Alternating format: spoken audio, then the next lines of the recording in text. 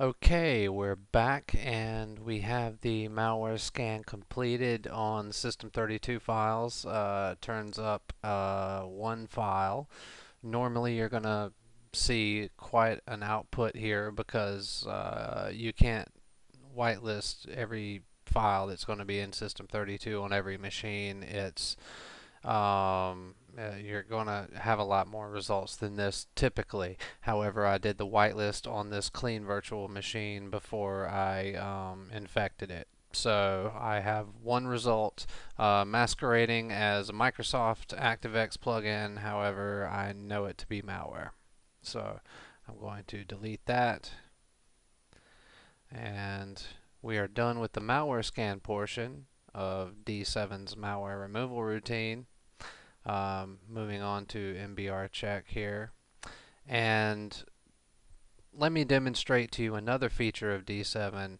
For example, now I'm running Kaspersky's TDSS killer. Well, if TDSS killer finds rootkit and wants to restart the system, um, that would be fine and dandy, except you're in the middle of D7's malware removal routine. Well, go ahead and restart the system. We'll just pretend that Kaspersky found something.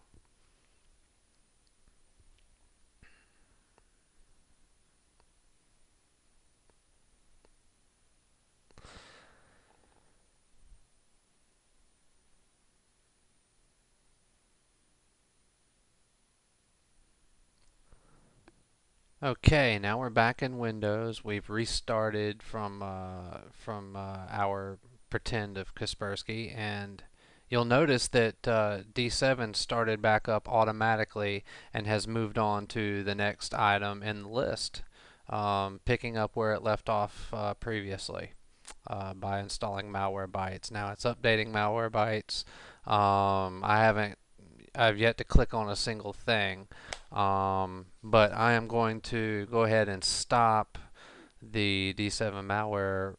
Actually, I'm going to stop the automatic part of D7 because there's no need in running the rest of these programs. I just want to show you that we have a hidden volume that we need to fix. So what you want to do is hit reset hidden volume. Now, this will unfortunately take a few minutes.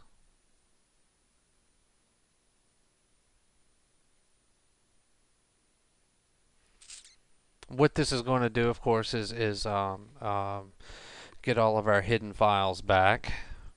Your customers will be very happy when their documents and all their crap comes back to the desktop.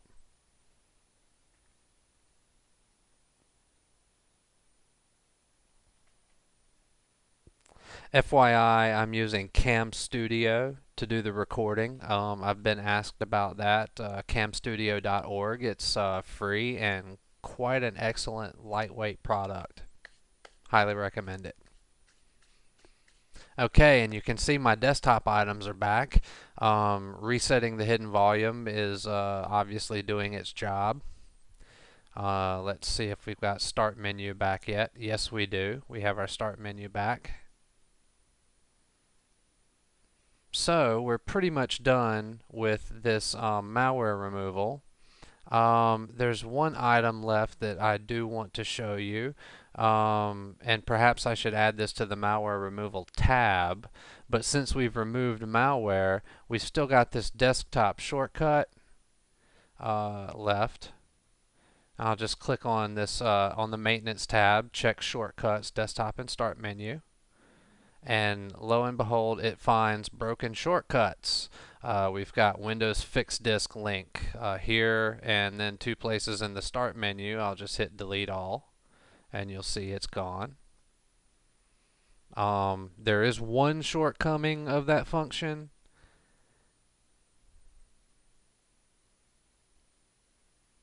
It left Windows Fixed Disk folder here, although it is empty. Perhaps I need to add a new little detection to detect empty folders in the start menu. There's an idea for a new D7 feature. that I can tack on to this pretty soon. And then the last thing I want to tell you before I wrap up the video is that I have changed D7's default deletion behavior to move items to the recycling bin. Why I've done this is because D7 can uh, delete legitimate files as easily as it can delete malware. And sometimes you just delete a legitimate file by accident. So it's best to have these things in the recycling bin. I like to go ahead and restart a couple of times, make sure I didn't accidentally delete something I shouldn't have. That is, after all, what Microsoft intended the recycling bin to be for. I fought it for years, but I finally succumbed to it. Perhaps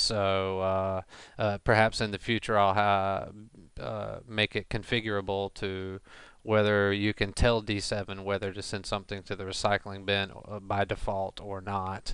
But currently it does put things there, and I do want you to know that. So you want to empty the recycling bin before you get done with your malware removals, because your customer's antivirus will probably pick up on that at a later date, and then they'll be calling you back wondering if they're infected again.